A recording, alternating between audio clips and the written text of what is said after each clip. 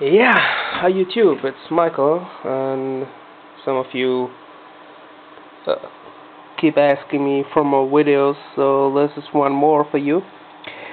Um, it's about a little project I do for a colleague, which now finally is finished and works quite well.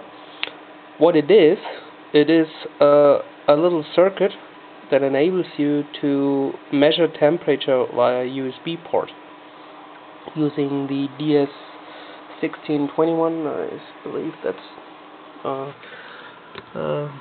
it's an I2C two-wire interface temperature probe sort of sensor, and it's connected to this board here with the flat cable. And see, this is the circuit. See the circuit, right? It's a little complicated. I mean, it's you could say it's a little over sophisticated for this purpose, but well, it has an Amiga 8 here, FT232 here. You could have done this a little simpler, but I wanted it to be very reliable, so that's what I did. Well, it is comprised of firmware, which is on the Amiga 8, and it uses a PC client. So the whole thing, as I already told you, is connected via USB. And let's do it now. This is the software, part of the client software, which is now finished. And what I did, I have this single conversion mode, right, -S.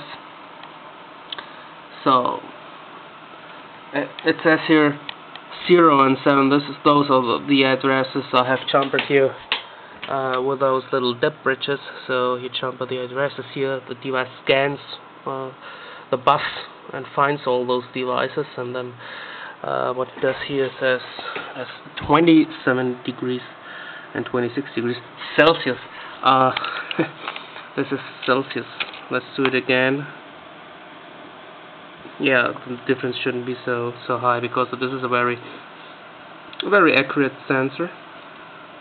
0.5 degrees accurate. We can make the normal mode, which is continuous. Oh, come on. So once every second it will update. So I'm going to take one of the sensors, and I press my finger on one of those sensors now. Yeah, and what you can see is that it goes up for 29.5. This is because I pressed my finger onto it. 30, almost 30. So this is probably the proof that it works. Yeah, well, I'll probably, if you have interest in this project, just let me know. Give you a circuit diagram. I'll give you everything you need to build it.